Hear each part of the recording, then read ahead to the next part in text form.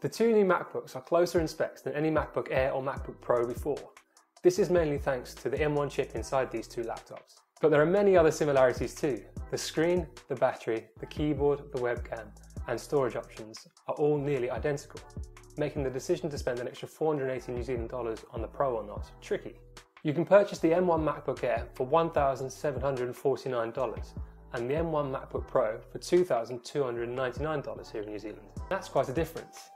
If you're thinking about buying the new M1 MacBook Air or MacBook Pro and you're not sure which one is right for you, the best place to start your buying journey is with the differences.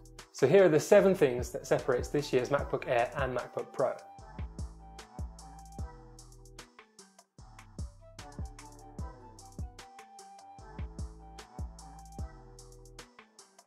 As I said before, both devices have the excellent new M1 chip inside, but only the MacBook Pro has an internal fan.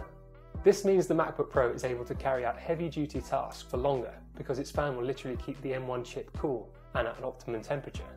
The MacBook Air, however, is fanless, which means it will slow down when things get hot. This, of course, is only a problem if you're going to be pushing the MacBook Air to the limit. Anecdotally, I've been using both the Air and the Pro for the past couple of weeks, and I haven't noticed the fan kicking in on the Pro or the Air slowing down once. The only time I've managed to engage the fan on the MacBook Pro is by running benchmarking software on a loop, which isn't a real-life environment. I know. Here's the deal, and it's the same as previous Air versus Pro debates. If you're a Pro, you already know that you're a Pro. You'll likely need a MacBook that can sustain performance for long periods of time. So get the MacBook Pro. If you're not sure if you're going to push the MacBook to its limits, and you're not sure if the work you do is intensive or not, get the Air. By the way, having an embarrassing number of tabs opening in Chrome doesn't make you a Pro. Both of the new M1 MacBooks can handle this sort of load without any trouble or slowdown at all. It's another example of how and why these MacBooks are so good.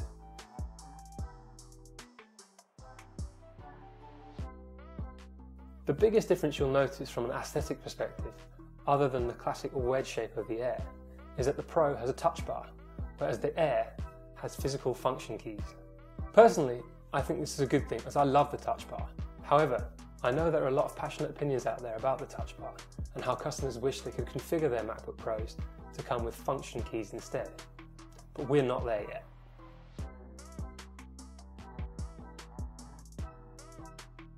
The MacBook Pro has a slightly bigger battery than the MacBook Air. In reality, the battery life of both these laptops is insanely good. Expect between 12 and 15 hours of battery life from the Air and between 14 and 17 hours from the Pro, while doing normal, non-crazy computing things. The Pro also comes with a 61-watt USB-C power adapter, whereas the Air only has a 30-watt USB-C charger.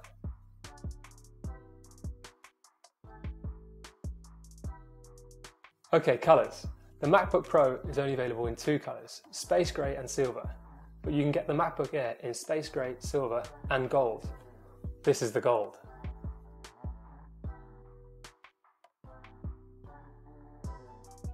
Apple made a leap with its laptop speakers back in 2019 when it gave the 16-inch MacBook Pro a high-fidelity 6-speaker system with force-cancelling woofers. Unfortunately, the new 13-inch MacBook Pro stereo speakers with high dynamic range aren't in the same league. They sound fine and warm, but not as good as the 16-inch laptop from last year. The MacBook Air is a step down again, with speakers that aren't special at all.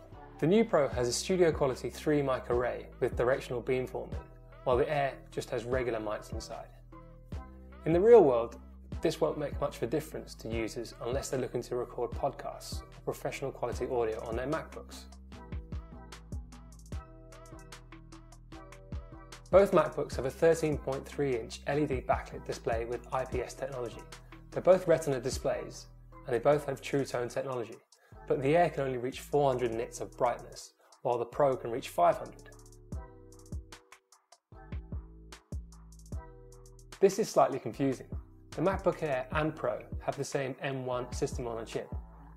Both devices have the big little 8-core CPU with 4 performance cores and 4 efficiency cores, and both have the same 16-core neural engine. But the entry-level MacBook Air only comes with a 7-core GPU, while the entry-level MacBook Pro has an 8-core GPU. It's a bit of a niche point though, because you can configure your MacBook Air to have the same 8-core GPU. So,